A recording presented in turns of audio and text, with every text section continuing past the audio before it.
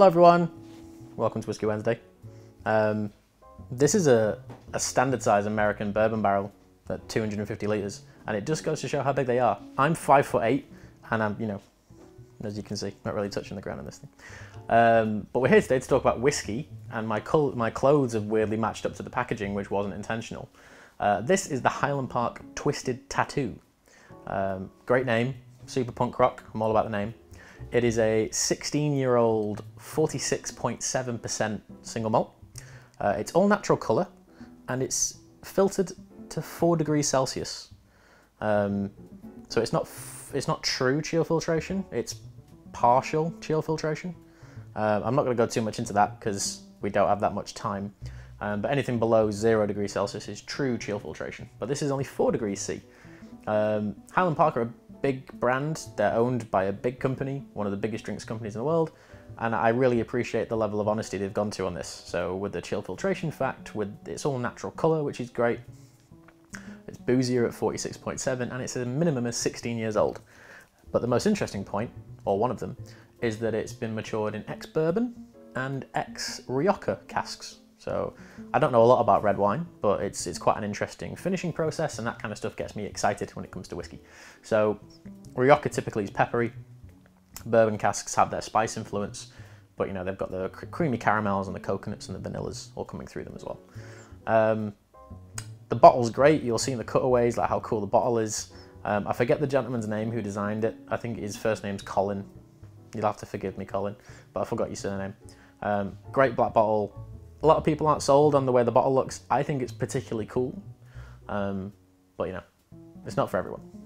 But let's smell, let's taste, let's talk about Highland Park Twisted Tattoo.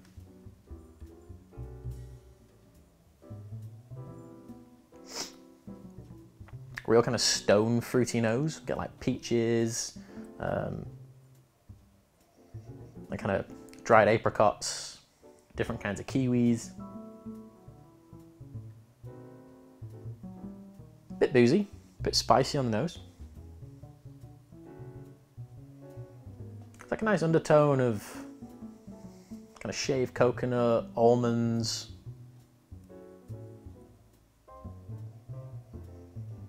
Bit chocolatey. Not getting too much wine, not too much at all. As I said, not a big wine fan. When I am, it's white wine rather than red. But I suppose you could probably kind of linking apricots and peaches with maybe a Rijoca. Wine fans in the comments, let me know if that's true, I don't know. But a wonderfully fruity nose, almost no smoke.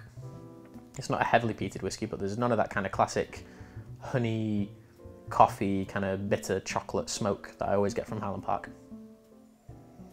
Very fruit dominant, very forward, with a little bit of spice. But the taste.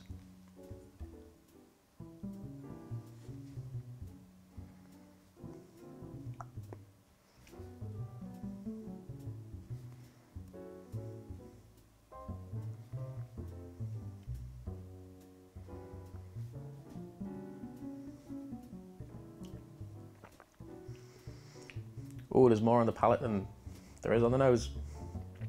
Whew.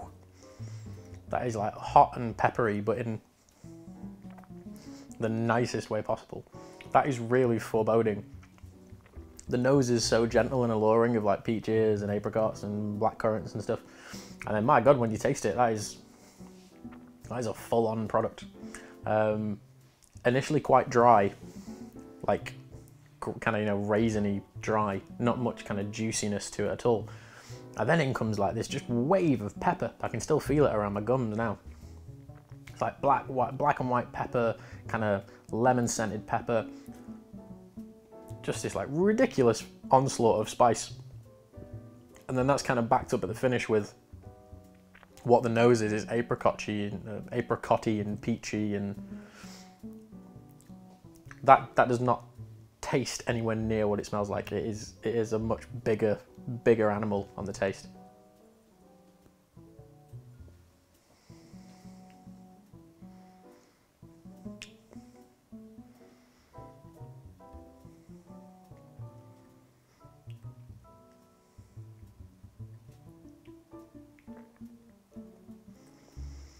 Second taste, expected the pepper that time. And now we're pulling in more of those, again, kind of bitter fruit flavors. Dried apricot. The smoke's making itself known now. There's that little bit of coffee. There's that little bit of kind of, just kind of charcoaled, kind of burnt food.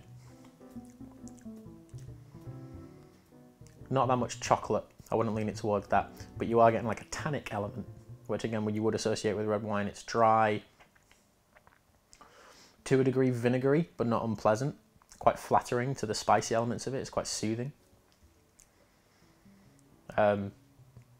Genuinely quite astonished, because I split this bottle with a colleague, and when we opened it, we thought, it's great. But it's been open for maybe about a month now, and it's got significantly more complex than what I originally thought it would get to. But to summarize, like a beautifully sweet nose, very summery, apricot, blackcurrant, coconuts, etc. A huge kick of like dryness and spiciness as it hits your palate. It just lines your gums with like you know, kind of covering fire of pepper. It's like with just loads of pepper. Second taste, you get more of the smoke. You get more of like a classic Highland Park approach to it. That is a very, very, very good whiskey. A really, really good whiskey. I'm probably going to buy another one. It's about £80 a bottle, which for a limited edition Highland Park is kind of the norm. I'd imagine like 80 to about 120. I will be buying another one, but like a full one on my own. But I think that is just a deliciously complex product. And if you don't like the packaging, I get it. I understand why. But underneath the packaging is a wondrous whiskey. A real experience of a Highland Park product, and something that I feel has been missing from their range for a while, like a real animal, like a real assault of a standard bottling rather than a single cask. That's like a solid 8 in my book. We'll be getting another one. We'll be kind of leading the charge with it. Thank you all for watching. Sorry if I rambled on a little bit there. I'm Phil. This is the Whisky Shop in Manchester. Pop by and see me, because I've got one of these open. This is Highland Park Twisted Tattoo, 16-year-old at 46.7%. This is a barrel that is stupidly large and makes me look tiny. I'm off back to the Shire, and I will see you all next week. Cheers.